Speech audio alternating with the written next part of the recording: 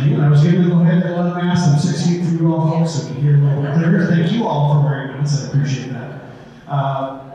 Before we jump into kind of what we do, a lot of times in presentations like this, we like to give a little bit of a primer on the Crosse history. We don't make any assumptions that you all know anything about the Crosse history. So if you do know a lot about the Crosse history, hopefully you still enjoy the photos as we go. But this might be old hat for you guys, but it won't take long. I just want to give a nice primer of the Crosse history before we talk about anything else. So the story of the Crosse begins with geology. Though the area was never covered by glaciers during the Ice Age, meltwater carved out the valley between the bluffs. In the Crosse, where the Mississippi Black and the Crosse rivers meet, created a wide floodplain on which the Crosse now sits. The city of La Crosse occupies prairie land that was once home to a band of Ho-Chunk. The Ho-Chunk gathered here to trade and socialize. They often played a game we now call lacrosse, which is why the city, where the name of the city comes from. In 1830, President Andrew Jackson signed the Indian Rule Act in an attempt to forcibly and often violently remove indigenous folks from their ancestral lands located east of the Mississippi River to occupied territories west of the river. Throughout the 1830s and 1840s, the federal government conducted a series of attempts to forcibly remove local Ho-Chunk by steamboat via the Mississippi River to reservations in Iowa, northern Minnesota, and South Dakota, and then finally on to Nebraska. The historic steamboat landing where this took place is now Spence Park in downtown La Crosse, which butts right up against Riverside Park. It's a very small area. It's got its own plaque at the foot of State Street. If you've never noticed before, take a look at that. However, many La Crosse Ho-Chunk have found their way back to the area. Recent figures show Wisconsin is home to over 8,000 members of the Ho-Chunk Nation, over 200 of which live in La Crosse County. The origins of permanent white settlement in La Crosse began with the arrival of fur trader Nathan Myrick in 1841. Myrick and his partner traded with the Ho-Chunk peoples. La Crosse relied heavily upon water transportation for its contact with others. The earliest road to the village was originally a Native American trail from Prairie du Chien along the Mississippi River. Slowly, the town site grew from a handful of houses in 1850 to an astonishing population of 745 just 3 years later. By 1855, La Crosse had grown to a population of over 1,600. In 1856, La Crosse officially became a city. North of La Crosse remained a separate village until 1871, when it was annexed into the city under what some North Side residents considered a hostile takeover at that time. And you can see here, this is the road. This is where Copeland Road Street would be. This is just an 1867 artist rendering, not a picture, obviously, but it's pretty accurate to what was there. This road right here is what is Copeland Road now. North of La Crosse has been over in this general region up here. And now it's merged together very nicely over the last 140 years. 50 years.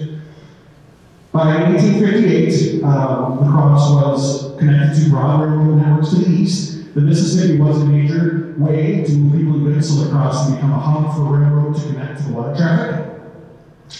By 1886, 6 major rail lines came into La Crosse, and in the meantime, a railroad bridge had been built across the Mississippi, meaning La Crosse was no longer the end of the line in this part of the country, but was a gateway to the west. And we have some great photos of rail workers and early railroads in La Crosse up in our collection. Lumbering became the first major industry to affect settlement in La Crosse, as lumber from up north was being sent down the Black and La Crosse rivers. By the early 1850s, there was as many as 11 sawmills on the Black River in the area, a couple of which are featured here. One of these is south of downtown. This is what they would have looked like up on the Black River area.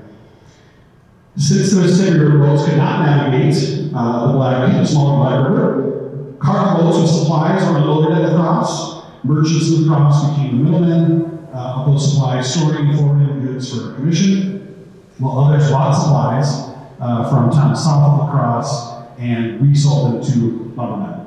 Other industries such as shipbuilding and repairing thrived here as a direct result. A few trivia questions for you here, and I'll read it out and you can think about it if you want to shout it out, go ahead.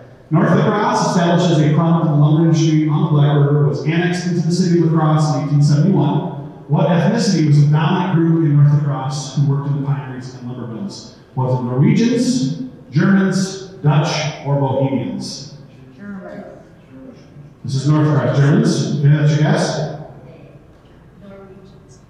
North La Crosse was mostly established with Norwegians. The area we're sitting in now, city of La Crosse, was a lot of Germans. But North La Crosse was Norwegians. They established North Crosse as a lumber camp, working class type of vibe. When the railroad lines came through North Crosse in 1885, the area grew considerably in size as a result of being the site of much of the rail industry activity in late early 20th century. You can see a lot of that framework for the railroad still active today in North Crosse, in the industrial park and other areas in North Crosse that still has active rail. Whereas when you get down here towards downtown, active rail is gone. What was active rail is not gone. Lumber greatly fueled the La Crosse area economy. It was not uncommon for new immigrants to arrive in La Crosse and then go to work for one of the large lumber mills, eventually earning enough money to buy his own property or farm. It was dangerous, long, and hard work, and the newspapers were full of accounts of accidents. Many New Englanders became rich from the seemingly endless supply of pine, but when the Wisconsin supply ran out near the end of the 19th century, these lumber barons that owned the companies, not the workers we're talking about, the ones that owned the companies, they moved further west or south to pursue lumbering as a source of capital, leaving behind some of the mansions we recognize as historic landmarks today. At the turn of the 20th century, when the lumber industry faded, other industries sprung up. Farming and manufacturing became the major drivers of the La Crosse economy here. Such companies as the La Crosse Ball Company, which became Alice Chalmers, the pearl button industry, rubber boots and shoes at the La Crosse rubber mills, which is featured on the far right photo there, beer production. These things all came to be in the early 20th century after the lumber industry died. The train company grew from a very small plumbing outfit in the late 19th century, just had a small office downtown, and became a national industry starting in the early 20th century as well. And obviously still thrives and succeeds to this day here at Crosse. As more and more people began living here because of all these industries, service businesses started becoming a larger part of the development of Crosse. Grocery stores, hotels, restaurants, barbers, hospitals, and universities.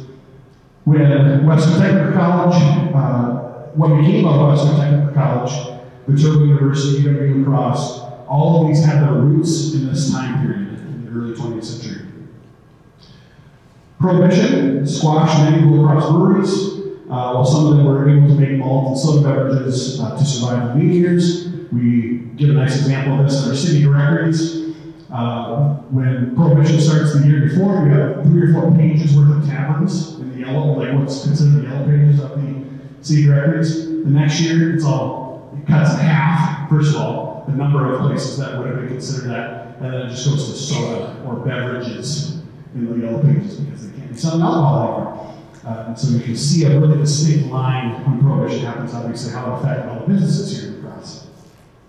The G. Highland Brewing Company was one of the only survivors of La Crosse by the 1950s, whereas there were 8 breweries operating simultaneously in 1900.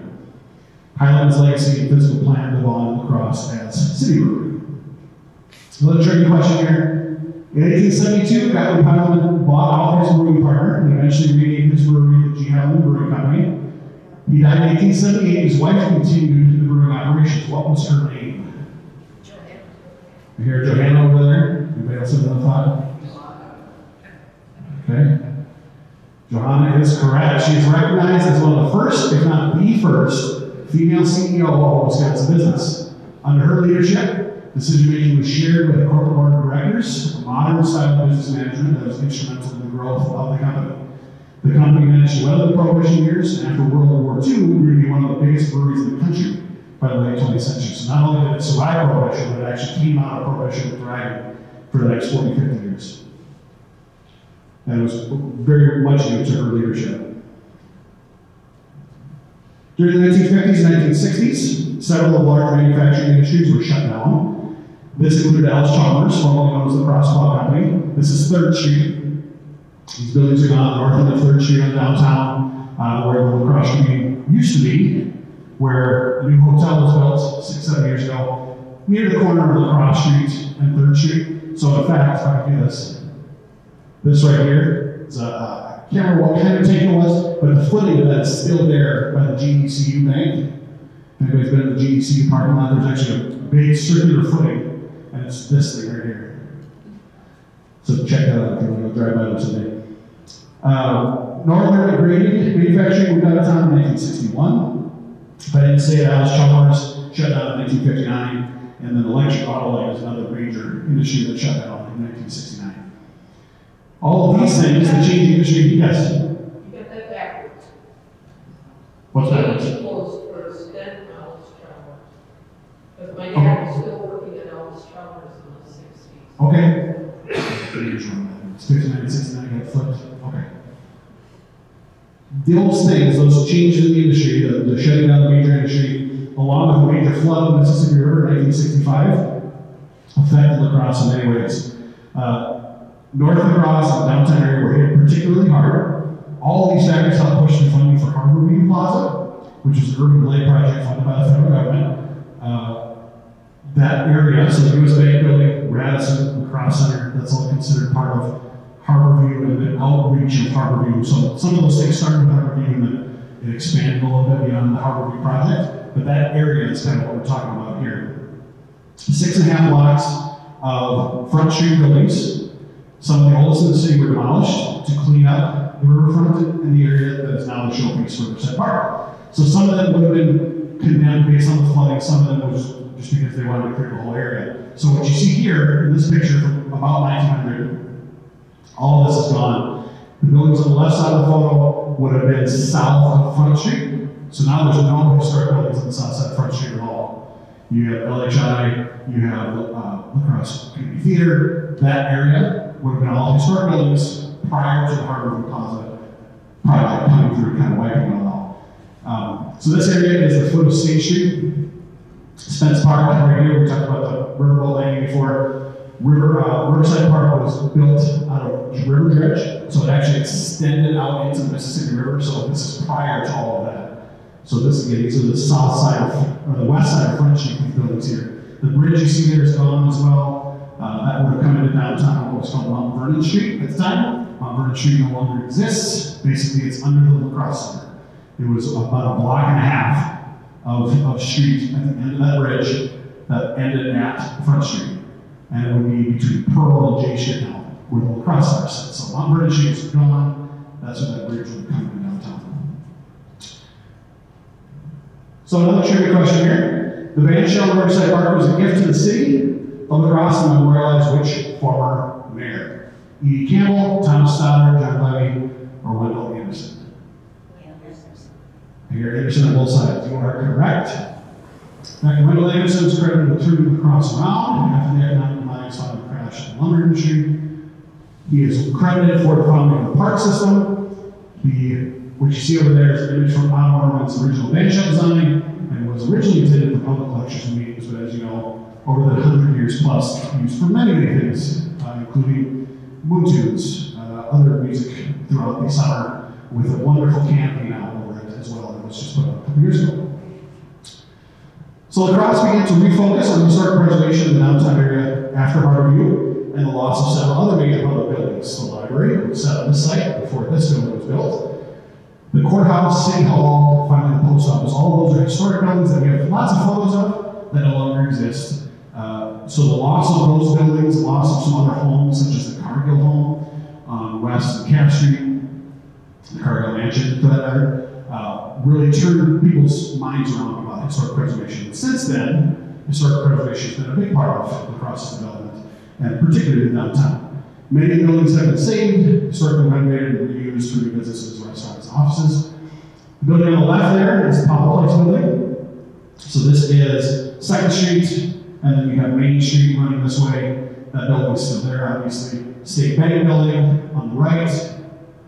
This is what was Northlanders. It's now Blue Trading Company. That building still is there. It's been Blue Trading Company put several $1 million into the historic renovation. That building for its use in the lower level there as well. Now La Crosse is seen as a great example of what can be done with old buildings by making them an exciting part of the city. In the last 20, 25 years, La Crosse has become a place where new types of businesses and industries called homes, such as healthcare, hospitals, software companies, heating and air conditioning companies, and environmental sciences, excuse me. La Crosse continues to grow and thrive. One last trivia question. The first separate high school building in La Crosse High School was built on Main Street, which is right up here, at what Cross Street? 4th Street, 8th Street, West Avenue, or Losey Boulevard? 8th Street's over here. You are correct, right across the street. So right there. In fact, it stood until 1907 when it was raised to make way for Washburn School, an elementary school. That was torn down in 1984, and the Washburn Apartments stand there now. Anybody live in the Washburn Apartments? Nobody?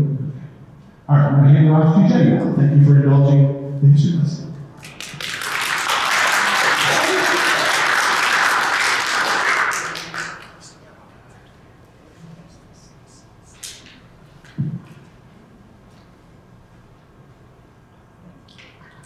Hello, everyone. So how many of you have been to the archives department upstairs? That's great. Looks like a lot of you have. So one person that's missing from here is Anita, who I'm sure many of you know. She's the manager. She's upstairs on desk right now. All three of us are down here.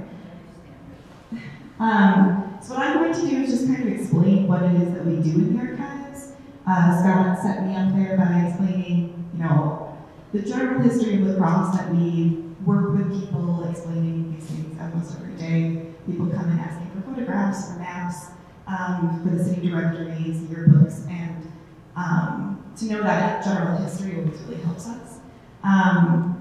So this is the mission statement of the archives. This is a presentation we give to a lot of people. I went to a lot of school groups last few weeks, and it just seems that everyone really enjoys it. What I'm going to do is explain the mission statement through a story of something that happened to us about 3 years ago now. So the mission statement of the archives: we identify, collect, organize, preserve, publicize, and provide public access to primary and secondary resources that document the history of lacrosse. It's kind of complicated. So what I'm going to do, my story is going to explain these words in the Greek, what it is exactly that we do and how we do it. So back in 2018, we were asked by the Crosse County Historical Society to do some research on a man named Roy Vickers. He's this guy right here, this photograph. His name might sound familiar because the American Legion Post here in town is named after him. And so it was 2018, and the Crosse County Historical Society was doing a program that some of you may have been on before, where you walk through the Oak Grove Cemetery and you visit different gravestones. It's called Silent City. So they wanted to highlight Roy Vickers on their tour because it was the 100th anniversary of the end of World War I, 2018, right? And Roy Vickers was reported to be the first lacrosse soldier who died in World War I. And he was buried in Oak Grove Cemetery. So they wanted to highlight him on their tour, but they didn't really know much about him. So they asked us to do some research. And that project fell on me. So what I started doing was looking for newspaper articles about Roy Vickers. I found his obituary, I found a few other things. And this article that's here is one of the things I found. This is a 2003 newspaper article. There's a man right here being interviewed. His name is Dwayne Johnson. And in his hand here are some letters. And what he's saying in this newspaper article is that Roy Vickers' mom had collected all the letters that her son had sent her while he was away at war. And sometime before she died, she gave those letters to the American Legion Post for them to keep because it was named after her son. It was through her activism that the Post was named after him. So she gave the Post the letters, and Dwayne Johnson is talking about the letters and the things that Roy Vickers talked about to his mom. And so immediately I'm reading this and I'm thinking those letters probably still exist somewhere. Maybe they're still at the American Legion. So I contacted them and I asked if they still knew where those letters were. I think I sent this article. I asked if Dwayne Johnson was even around still. We found out that he had died sometime in the last 15 years, but that they thought that there was probably the letters in a room down in the basement. There were 2 different rooms, it turned out, that had materials in them. This is a picture of one of the rooms. There's a display case on the wall. So they had 2 basement rooms just full of historic materials. And they invited us to come and look through those 2 rooms to locate these letters because they didn't know where they were. So that process is us identifying a collection. It's us identifying primary sources that exist in the community that could come to the archives for preservation, right? So collect. So we had a meeting, we went to the American Legion Post, and this is a picture of one of the rooms here. And yeah, they let us basically take all of the materials. They had over 100 years worth of records from the American Legion Post. And here are mostly scrapbooks. This file cabinet back here had membership cards dating back to the 1880s. And they wanted this room clear so that they could have it back for storage.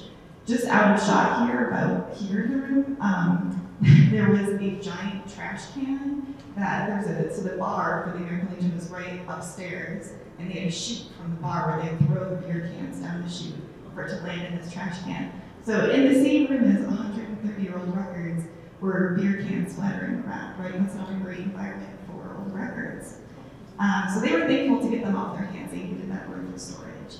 And we have room for, we have climate control, we have the knowledge for historic preservation, and then we allow people to access things through the archives, right? So it's just a win-win situation for both of our institutions.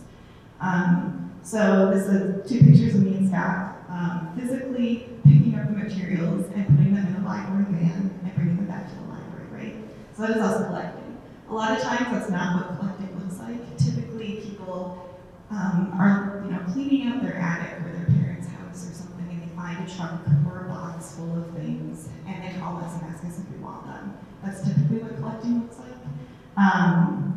But collecting looks like all sorts of things, and sometimes it's an institution getting rid of their records, and we typically help out with the transportation of that, since it's so many records.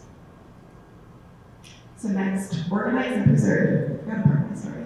So we were going through one of the rooms, and I was becoming disappointed. I didn't think I was going to find Roy's letters. And we were about to leave, and I remember there's a table with a little small wooden box on it with folded up pieces of paper inside. And I think it was like right below the light switch or something. So I was about to turn off the lights on the way out, and I saw this box. And I just picked up the top piece of paper thinking, these are old pieces of paper, I wonder what this is. And right there, it had Roy Baker's name signed in cursive, and I realized that box was the letters. They had just been sitting in the old cigar box that his mom probably gave to the American Legion Post way back when, full of his letters. And then there were some photographs of him, like the one on that first slide I showed you, and like his high school report card, just a few random things that his mom had given the American Legion Post. So I got super excited, right? The letters, they exist. So the next part, organize and preserve, going back to the archives, there were about 60 pages of letters, and they were all out of order. So what I had to do was start reading through them to put them in order, right? And that's pretty easy to do because Roy used different stationery and different kinds of ink. Sometimes he used pencils, sometimes he used a pen that was a little brown, sometimes it was a little black. And then the stationery all looked different, so it was easy to kind of figure out which pieces of paper were the same letter, how to put them in order. And then he numbered his pages, which is always very helpful. And from there, it was pretty easy for me to get them in order. Not all the letters are complete. Maybe his mom lost some pages, maybe she purposefully didn't let certain pages go to the American Legion Post. But for the most part, what we have for these letters is the story of Roy leaving La Crosse, going down to Waco, Texas, where he trained for 6 months, and then riding a train from Waco, Texas to New Jersey, where he got on a ship and went to France. I think he was in France for about 3 months before he died, and that whole time he's sending letters to his mom. There's some interesting things in these letters. For instance, he had 9 younger siblings. He's the oldest of 10 kids. And he was a working class family. His dad couldn't work. He was really one of the main breadwinners of the family. This is just a 20-year-old kid. And so he's always asking his mom, how's dad? Is dad doing okay? Is he keeping his job? How are my brothers? How's my sister? I hear you gave my brother my suit. That's not very nice because I'm going to come back home and I'm going to need my suit jacket. He's just constantly saying, just constantly asking about his younger siblings, and it's very cute.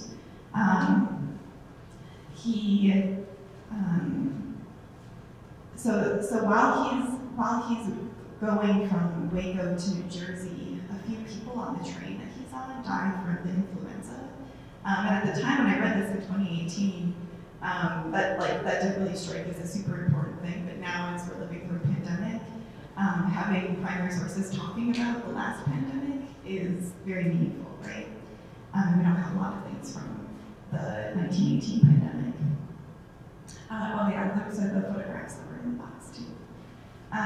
So me taking these pieces of paper and putting them in order, and then I put them in plastic, acid-free sleeves, and they're now in acid-free folders in a box on a shelf in a kind of climate-controlled room where they are protected for future generations to use, right? Anita, I'm gonna skip this, sorry. Anita got the job of all of the rest of the records. So she is going through all of these moldy records to get them in order. And I mean, some of them have to be thrown out because they're so moldy from that new room. But this has been a long process of her going through these records. You'll see some suitcases. That's because every single president of the, not every single one, but most of the presidents of the American Legion would leave their personal papers to the American Legion in a suitcase before they left. So like, that's the personal papers of an acting president. I think there were probably 3 or 4 of those suitcases. So then we wanted to publicize this, right? This was all happening at the 100th anniversary of World War I ending. And so we wanted people to know that this was happening. So Anita was taking pictures this whole process and putting Facebook posts up and talking about it, right? That's us telling people, that's us telling the world that these records now exist at the archives for them to come and use. We also have a blog in the archives where we publish new content every other week. So I wrote a blog post about Roy Vickers, and this here is a photograph of his funeral procession. We also have a weekly column in the Tribune called The Way It Was, which maybe some of you read. So I put that photograph in The Way It Was to commemorate his funeral. Then I also made an exhibit. We had a speaker that week who was talking about World War I and some of the Wisconsin research that he had done. So I had an exhibit down at that program. We also had an exhibit at the Weber Center for a little bit, just kind of talking about these letters and why they matter. So provide public access. This is arguably probably the most important thing we do as archivists. The main way that we provide public access, so we have these materials sitting upstairs in our vault, right, in boxes, and they're organized. We have folders that are labeled and boxes that are labeled. Some of you may have used these things before. But to help researchers use those materials, we create a thing called a find aid. I know this is really small, you can barely see this, but what we do, if you think about how you order a book from the library, right, you're searching a catalog record. And that catalog record, when you go to order a book, will tell you the author, it'll tell you the year it was published, it'll tell you a summary of the book, right? A find aid does a very similar thing, but for a large collection. So it'll tell you who created the materials, it'll tell you a small abstract of the materials and why they matter in our global history. It'll tell you the extent of the collection, which means like if it's half a box or if it's 30 boxes. Because that matters as a researcher. You have to know how many materials you're going to be looking at, right? And the other thing the find aid does is it has a box list. So every single folder and every single box will be labeled, and it'll tell you what kind of materials are in each folder. So you know, like, oh, I want box 5, folder 7 through 9 when I'm coming to research today, because those are the financial materials that I care about looking at. And on our website, we have all of our find aids available to view. So even though a lot of our materials can't be digitized because we don't have the resources, the find aid is online. And that's where you can search for the materials you want to be researching. The second part of our mission statement is the broad part, the specific. So I'm just going to quickly kind of run through some of the materials we have for people who maybe haven't visited the archives. We have so many things. We have photographs, we have maps, we have genealogy resources. There's many genealogy resources that are available online that are, about Europe and general US resources, but we have stuff that's specific to the Crosse. We have manuscript collections, which the Roy Bakers and the American Legion Post records are considered manuscript collections. We have the city records, and then we've been clipping newspaper files since the 1970s, and that's one of our most used resources, really. This is our reading room here. This is where there's a lot of genealogy resources on the wall. The vault is back through this door, and so when you come in and you say, I want to look at a certain collection, we would come and pull that up for you and bring it up to the reading room for you. This is the vault here. So this is where the clipping files are, and then this goes all the way down towards the reference area, and we utilize about maybe 70% of that room. So to just quickly run through some of our programs, I mentioned our blog already, which isn't a program, that's an outreach we do. We have a program called Footsteps of the Crosse. Have any of you been on Footsteps? Sounds like a few. So this has been going on since 2008, right? And we have a website for it where all of the tours are available online for if you wanted to do a self-guided tour. And then every May and September, we guide the tours for you. We pick 4 of the tours and we guide them. This just shows the listing of the tours that we have. And what the Footsteps tours do is really describe how plants, culture, and architecture intertwine on our city streets. So you learn about the people, you learn about why they were important, and then you learn about their house and like the art of their house, like the architecture. And the tours have different themes. So we have like a prairie style tour that just focuses really on the architecture. And then we have neighborhood tours like downtown or the north side. And then we have some that are neighborhood centric, like the 10th and Cass National Register District, that kind of contextualize why that neighborhood existed at its time in history, right? I just guided some in September, and it was a lot of fun. I had a lot of people, which was really great. And I'll talk a little bit about Dark Crosse. So some of you may have heard of this, you may have taken part in any part of this here. It started with a walking tour in 2013.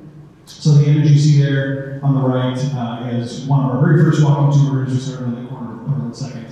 And we got a lot of really great coverage by the TV news stations in La Crosse, which helped publicize as well. So this is the first big story that hit the La Crosse for the walking tours. And we, over the course of about 18 months, we ended up doing, I don't remember how many, 30 or 40 of these walking tours. Over 1,000 people came on the walking tours in the first 18 months as we did them, which was wonderful. So we started that, and then we put it on the trolley. So Explore La Crosse, the La Crosse Area Convention Visitors Bureau. Every summer since then, really, so since 2014, we've been doing trolley tours of basically the walking tour with a couple of added stops that were a little farther out of downtown. We've been doing the trolley tour. So, and that's really geared towards tourists, but those that live here certainly can take advantage of it as well. So next summer, look for those if you are interested. The Dark Crosse trolley tours with Explore La Crosse. Anywhere from 10 to 15 times a summer, this tour will happen. And we have got them planned for next summer already. And then the biggest thing we've ever done is the stage production, Dark Crosse show. So we started with that walking tour, about 8 to 10 stories downtown. And we said, let's put this on stage. Nina Dorian got us a grant to do that. We did it at the Pump House. It was very successful. We sold out every show. The first couple of shows were actually free as part of the grant, so we filled those up really fast. And didn't have enough shows planned for those that wanted to see it. So then after the grant ran out, about 8 months later, we did it again, did the same show again, and we sold out every show that we did over the course of 2 weekends. So we thought that was a really big hit. It went well. So then ever since then, we've been producing new content for the Dark Crosse show. Every year we have 8 to 10 new stories. We did it for 5 years.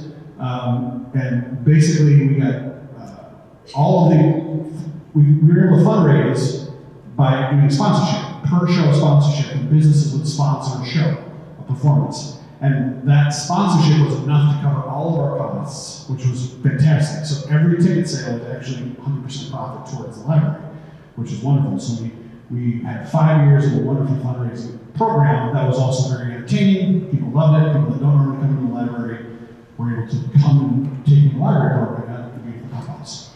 So we did that for 5 years.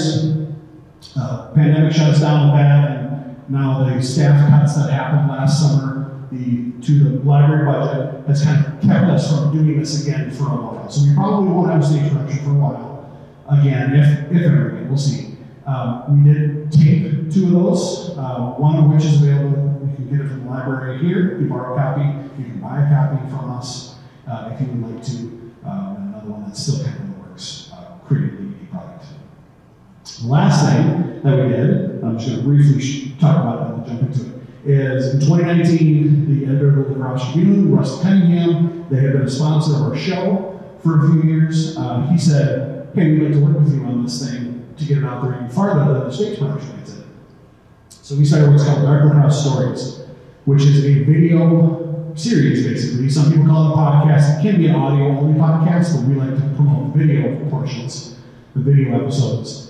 They live on the Crosse Tribune website, so you can, if you would like to go check them out, you can search Dark Crosse Stories on the Crosse Tribune website, or we now have a YouTube playlist, really easily accessible from our YouTube page, where we have all the episodes lined up. So if you can get yourself to YouTube, or if somebody can get you to YouTube, you can watch all 50 episodes of Dark Crosse Stories if you would like. So what Jenny's going to do here is we're going to give you a brief teaser of one particular episode. So we got to change some audio here, so it might take 30 seconds.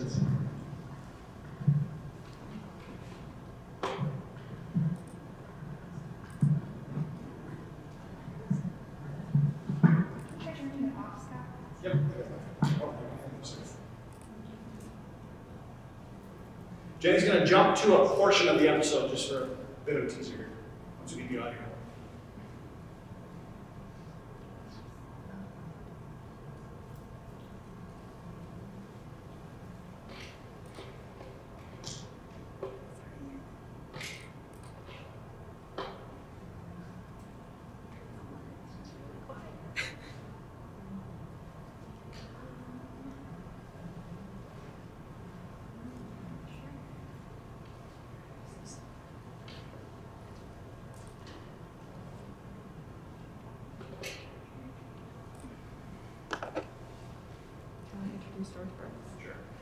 So this episode, as we're still waiting for the audio here, George Brooks. This is episode number 31. George Brooks' Bloodhounds.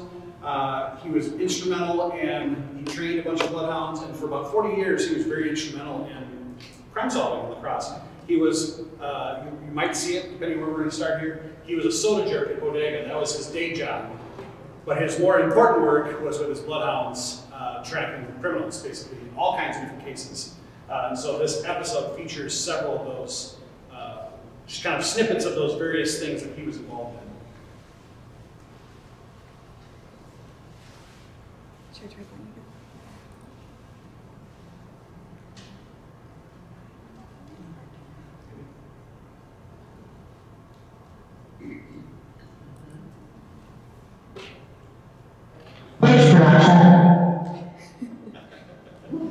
Success, maybe?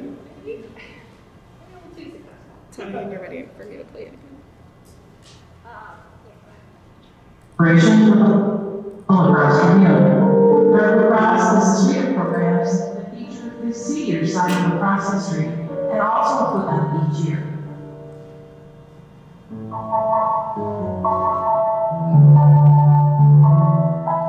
George Brooks, the Crosse descendants, had 2 callings in life. The first was to find a low-key and flexible job to pay bills, which became working as a soda jerk at the Bodega Lunch Club. He worked there for 42 years, thanks to his boss, William Bonner, owner of the bodega. He was able to follow his second call. You want to know about Brooks, huh? Well, he's been training those hounds for over 20 years already.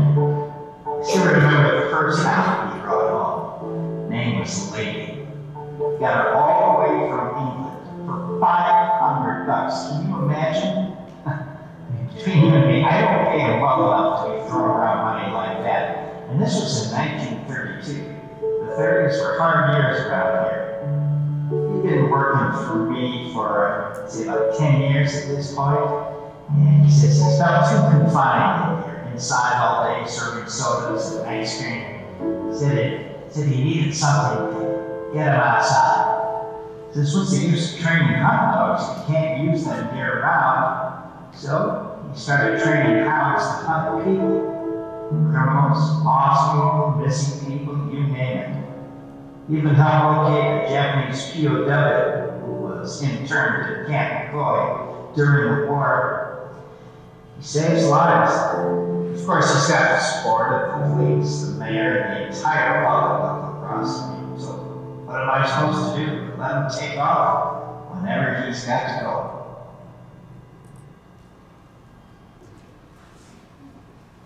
Let her have a chance to switch over to audio again, but this goes on, obviously. You would see more newspaper headlines of the different stories that of the different cases he was involved in. Every episode always ends with about 3 or 4 minutes of additional kind of historic information. It's presented in the way that we did up on stage. So it's presented with monologues of characters, fictional or otherwise. You know, we always are presenting facts, but sometimes we create a character to help relay those facts. And then the narrator, which is often me, was always kind of relaying the story by facts. So. We're back on now. Thank you. Okay. And so this here is from our website. Very recently created because we just got through our 50th episode. That's kind of where we're going to take a pause for now. But you can take a look at this website here, and Jenny created this and has given kind of an episode guide. So if you are interested in a particular type of history in La Crosse, these might be of interest to you here. So some of them are darker than others. Obviously, the whole series is called Dark La Crosse. And we always put a disclaimer on it that most of the time the content may not be suitable for those under like 13 or 14. Nothing crass, but sometimes the description of crime is a bit much. And a lot of this is coming right from the newspaper. It was a very vivid description, especially in the early part of the 20th century. So just bear that in mind, that some of these are darker than others. But if you want to check it out, check those out there. The easiest place to view them is probably the La Crosse Public Library YouTube page. Look for the Dark La Crosse Stories playlist. I think that's all I'm going to do for Dark La Crosse now. I'm going to hand it back to Jenny here. So we do have one other thing that we can share with you. We do have 15 minutes, so maybe we'll jump into questions now. And then if we're out of questions, we have another 5-minute portion of the presentation. If we need that. But any questions at this point? Are you running out of room? No, not necessarily. That's a room for storage? Yeah, we do. We have a basement in this building. For those of you that have ever been in the basement, it's pretty large. We do have a storage area down there. We obviously are not just taking things just to take things, and often when we get particularly a large donation of the collection, we assess that material, and we don't keep everything. That's not what archives does. We do assess material. We do sampling, particularly if it's a large volume of the same kind of record. That goes with business records a lot. Also city records, for that matter. Do sampling so that we're not just filling shelves with things that are useful. And by doing that, it makes it much easier to review the collection as a patron too, rather than having to go through 100 boxes of things. We have sampled it up to maybe 5 boxes, or something like that of the really pertinent information that goes with that collection. So, in that sense, no, we're not necessarily running out of room. We're also not just taking everything that everybody gives us all the time. Yeah. Are your archives hours the same as your library hours now? That's a good question. We are not. We never have been, even before the pandemic. We never were fully open all the time. The library was. Right now, Jenny has some pamphlets in the back there that you're welcome to grab on your way out. It has our current hours. Right now we're open 10 to noon and 1 to 3 on weekdays for live reference. We encourage appointments at this time. So if you know you'd like to come in and take a look at something, please give us a call or email to do so, to set up a time to come in. That's the best way that you can use your time when you come in the archives. And we're open Saturdays 1 to 5. Again, for live reference, for phone calls, emails, appointments at that time. So 10 to 1 to 3 on weekdays, and then 1 to 5 on Saturdays. Are those hours always going to be like that? For the foreseeable future, they are, yes. the library potentially will be changing hours in 2022, the whole library as a whole, and we may follow suit with different hours at that time too. At this point, we don't know that. But for the foreseeable future, yes, that is the hours.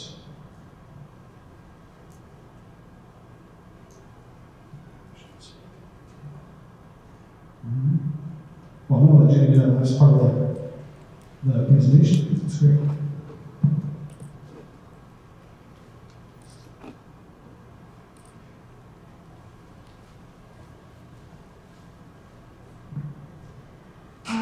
So I created this for the Boy Scouts actually, but Boy Scouts didn't really have a lot of fun with it, but the Boy Scout leader did, and then I did it for the Rotary Club, and they just thought this was very fun. It's a little interactive, so we compared. But basically, it's a way to show some of our historic photographs. So the question is, what happened at 3rd and Main? Because historically, 3rd and Main was the heart of downtown, right? But now it's not quite thought of that way. And one of the reasons is because the buildings there have changed so much, I think. So what we're going to do is we're going to go around to each corner of this intersection and look at how it's changed through time. So the first corner is right next to Grounded there, if you can picture it in your head. If this intersection historically is the heart of downtown, why would there be an empty lot in the heart of downtown, right? So maybe some of you know, but do you know what building was here before it was an empty lot? Does anyone know? It was a bank building, yeah. And it burned down, that's right. So this was the bank, it was the National Bank building. It's a very intricate, beautiful building there. And in 1979, there was an arson in the building, and it was a person who was trying to collect insurance on it. And yeah, we have some really great photographs of this fire. So that's why one corner is an empty lot, right? It's one of them that has happened at that corner. The next corner, can you remember when this building looked like this? It was not long ago whatsoever. Yeah. Can you think of which corner this is of the intersection? Yep, it's the southwest, that's right. So this building is still there. It just looked very different for 40 years. It used to look like this. It was built in 3 different sections over the course of 10 years. So in 1868 through 1878, this building was built. And it looks like this now. This is the road that's downtown. But for over 40 years, from 1960 through the early 2000s, it had this metal false front on it. And that was taken down and showed that the building had been protected and actually had not been damaged whatsoever. So that was nice to find out when they took the metal false front off, of course, that the building had been preserved. This is another corner. Can anyone think of which corner this is? I think I heard a guess. Yep, it's northeast corner. So this is now an empty lot as well. But at the time, it was this building here, which is not there anymore. And it had in it a barber shop that was owned by a man named John Burney.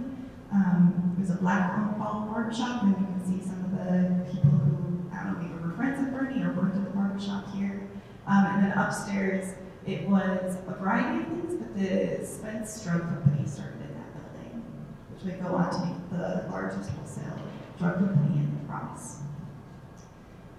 So this building started off with those 2 sections that I showed you in the first photograph, and then they extended 2 more sections onto the building.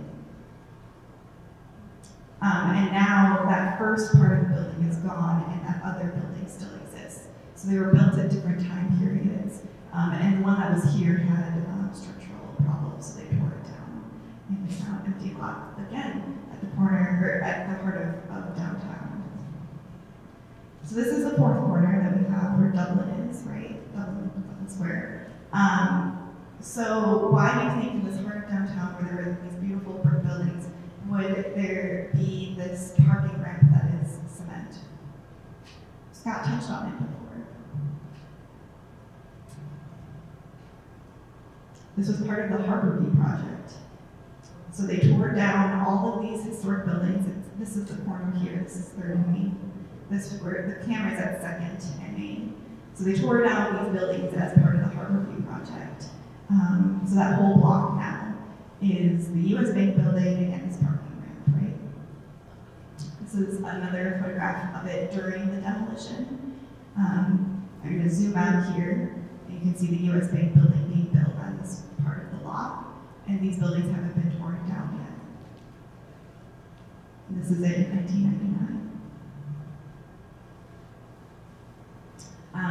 So I like to get that because it just showed, like, that's one intersection of downtown that we have a lot of photographs of because it was such an important intersection. The building that was the Crosse had the Young Men's Library Association in it, had the YMCA in it at some point. It had the Wisconsin Business University was in that building. There were just many things happening at that street corner throughout the history of the Crosse. Okay, do you have any questions now, guys? When did the Cass Street Bridge get built? The 1930s, so done by 39. 35, I think it was completed in 37 maybe, and then the second bridge was completed in 2000. So for most of the history of that bridge area, there's actually just one bridge that was 2-lane traffic. It was actually 2-lane traffic, and then in 2000 was now the Cameron Street Bridge, basically, to allow it to be 2-lane, 2-way bridges. They're separate bridges. But, so what we consider an iconic bridge now only has had its current footprint for about 20 years. So it was just that for 70 years.